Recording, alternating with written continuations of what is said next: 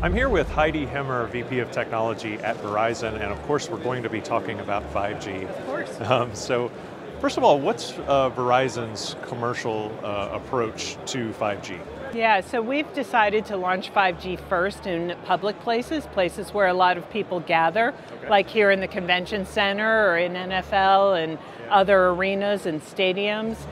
Dense urban areas. We've launched in 13 cities so far to date, and we will have 30 plus by the end of the year. We're bringing it down, as I said, where a lot of people gather, whether it's parks or certain areas of the city, and that really was to bring the magic of 5G to as many people as possible in places where we thought those use cases would make most sense.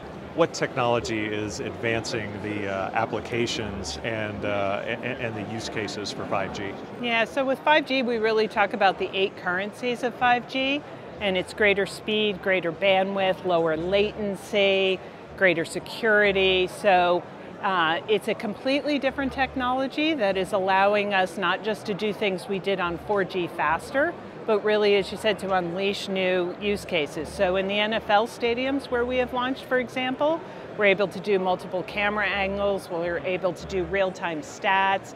If you're a fantasy football fan, you could sit in one stadium watching a game live, but also be able to look at your device and see how your fantasy football team is doing that day. Excellent. As much as I laugh at that, but I think I might actually use that. There's a lot of people I think that would use definitely that. Unleashes some possibilities there. What are some other use cases for 5G technology as it's being deployed by Verizon? So one of the ones that's near and dear to my heart is my daughter has celiac disease.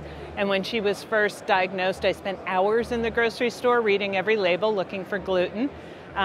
With a new use case that we're trialing, I'd be able to take my smartphone into the supermarket and get an alert as I put it in front of each of the products on the shelf to see which one of them contained gluten. How has Verizon been working with Samsung to make the most of the network infrastructure? Yeah, so Samsung's a new entrant for us. They're a new infrastructure partner.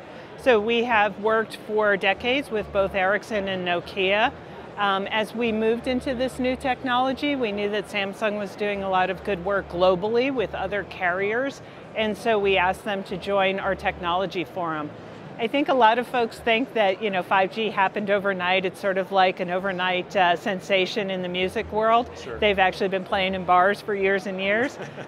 We set the technology forums up about 4 years ago and invited Samsung as well as the other infrastructure providers into that venue to start to work with us on use cases we wanted to do and to develop the ecosystem. Not only do we need infrastructure partners, but we also need device partners. Samsung also partners with us there.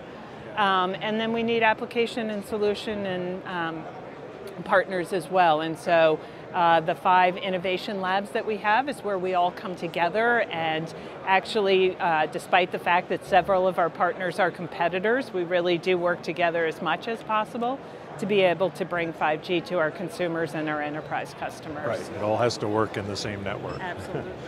So what about open applications? How does that affect the direction that you're taking with 5G? Yeah, so obviously there's certain solutions and products and services that we're very excited about, and you can see some of them in our booth here at Mobile World Congress Americas today, working very closely with first responders to be able to give them information that they need to handle emergencies faster and in a safer way. Working in the medical space to be able to provide 3D images of medical information to doctors who may even be remote, right, where you'd have an expert somewhere else. Working with a lot of enterprise customers on supply chain and factory applications.